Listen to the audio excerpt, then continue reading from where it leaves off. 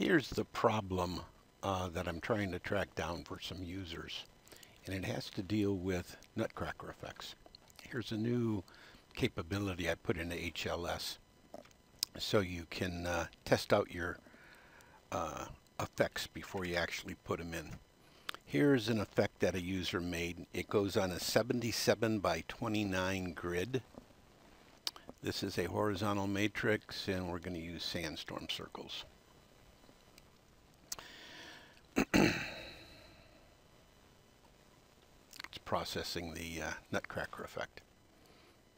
And there's the effect, and we can step through the frames, and it all looks very nice. This will play in HLS preview, and this will display on the lights very nicely. Let's take another one. This is for a 128 by 16 matrix. This one also plays well.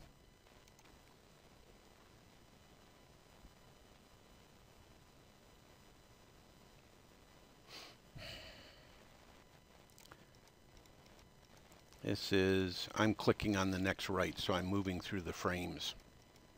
And this is basically a bar that runs across the screen. This one, it plays right.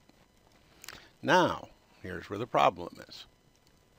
So now we have another user that did the 128 by 16. He used Nutcracker to affect a horizontal matrix with text. And this is supposed to say tune to such and such. Unfortunately, this is not being mapped the same. Let's step through the frames, and as you can see, this is just, the pixels are there, but they're not being exported to the HLS export file in exactly the same order as the other ones that I showed you.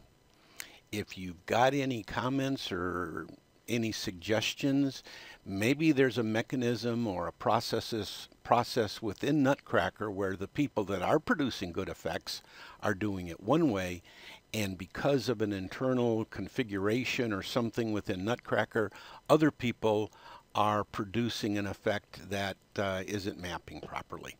Any comments, any help, greatly appreciated. Thank you.